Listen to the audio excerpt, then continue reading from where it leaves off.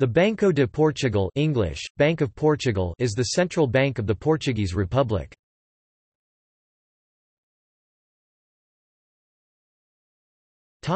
History. Established by a royal charter on 19 November 1846 to act as a commercial bank and issuing bank, it came about as the result of a merger of the Banco de Lisboa and the Companhia de Confiança Nacional, an investment company specialized in the financing of the public debt. The bank issues legal tender that is designated as the national currency, the real until 1911, the escudo from 1911 until 1998, and the euro since 1999.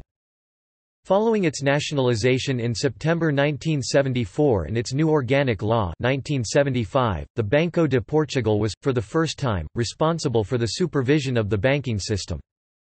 It is an integral part of the European system of central banks, which was founded in June 1998.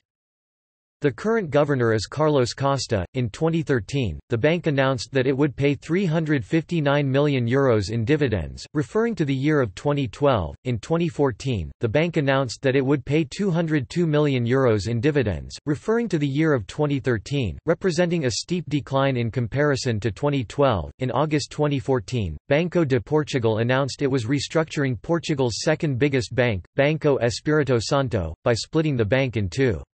During the bank restructure, one of the lenders, Oak Finance, had its loan liabilities remain with Banco Espírito Santo.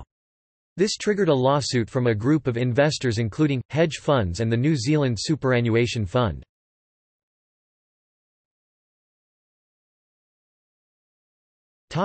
See also: Economy of Portugal, Euro, Portuguese escudo, old currency, Alves dos Reis.